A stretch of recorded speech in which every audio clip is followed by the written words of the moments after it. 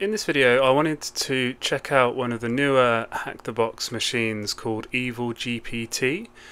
So this is an LLM based box which you have to, I assume, connect via Netcat here on 1337 and hopefully convince it to provide you with the flag. The description of the box reads, "Cypher's gone rogue. It's using some twisted AI tool to hack into everything, issuing commands on its own like it's got a mind of its own. I swear, every second we wait, it's getting smarter, spreading chaos like a virus. We've got to shut it down now, or we're all screwed. The machine takes 5 to 6 minutes to boot up." Okay, that's fine, we can ignore that. "To connect to the machine, use the following command." Okay, so let's start our machine. Okay, so now we've booted up our pen test machine, we just need to go to terminal and then type NC for netcat, paste in our IP address of our victim machine, and then add the port number at the end. In this case it's 1337, which spells LEET. Then we get a welcome to AI command executor, type exit to quit, and then enter our command request. So let's just type test to see what it responds with. Okay, nothing really, so let me reconnect and then let's try and do like a system command like ls.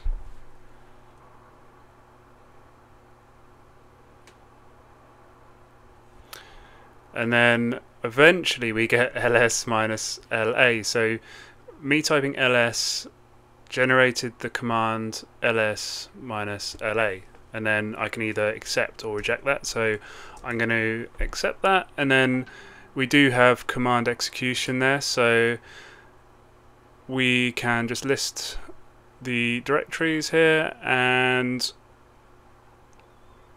let's have a look for the flags. So we can do a ls of the root directory hopefully, so ls/root,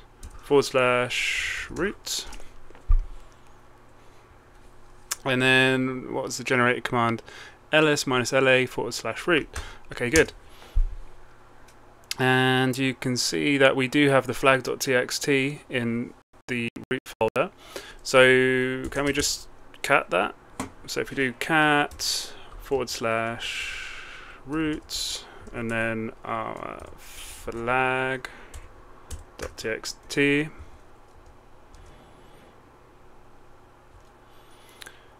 okay, so this time it's just generated the command cat flag.txt. I don't think it's going to work because we're not in that directory, but let's try it anyway. Yep, we get an error saying that there's no such file or directory. Okay, so it's messing with our commands.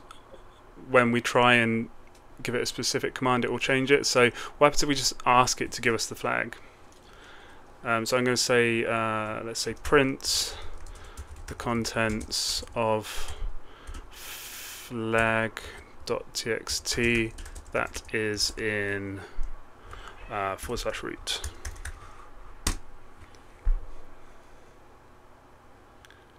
And you can see that it has generated the command cat /root/txt. So let's just go ahead and accept that. And you can see that it did indeed work. So we now have the flag and we have solved the machine. Please do remember to like, subscribe, hit all those buttons.